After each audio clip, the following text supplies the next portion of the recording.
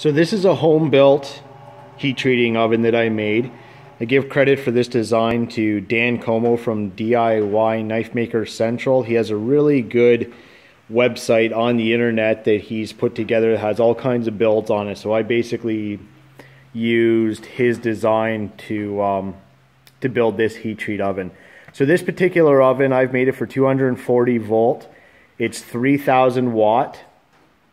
The interior dimensions are 14.5 by 7.5 by 6, so that gives a cubic footage of about 0.38 cubic feet. It's about 8,000 watts per cubic foot, which is actually quite a bit. I made everything for it, I guess. I ordered the insulating fire bricks from the Pottery Supply House in Toronto, Ontario, Canada. I got the Kenthal wire from them as well. I wired it myself. So you can see right now I turned it on about a minute ago. It's already at 900 degrees, climbing fairly quickly. What I've done is I've got a screwed on handle here that screws right on directly onto the controller pad there. That locks the door shut, keeps it nice and tight. Down here is a limit switch. It's just basically a bolt with a screw behind it so it's flexible. That was a bit of a mistake that I had made earlier on, was not having that screw in there. As the oven heated up, it would expand and it would lose contact with the limit switch. The thermocouple came with the PID. The PID is an Inkbird PID. Came off of Amazon.com. It's about 50 bucks for the PID, the solid state relay, and the thermocouple. Now this thermocouple is a different one than the one that came with the unit. The one that came was only rated to 400 degrees. This one's rated to 2500 degrees. I've had no problems getting this oven up to 2000 degrees.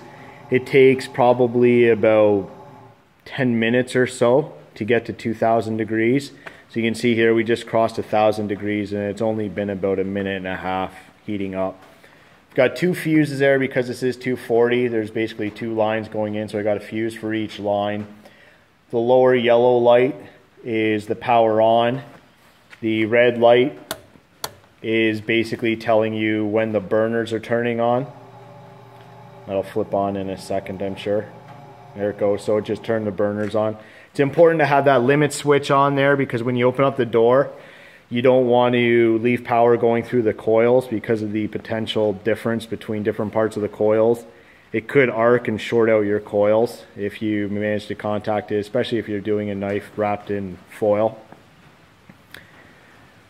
Other than that, it was pretty straightforward to build. It's just sheet metal casing, angle iron, hinges. I'll open it up here in a second. Even when it gets to 2000 degrees, it gets hot on top. I can't quite leave my hand on here, but I can put my hand on the top of it, so it's not too bad.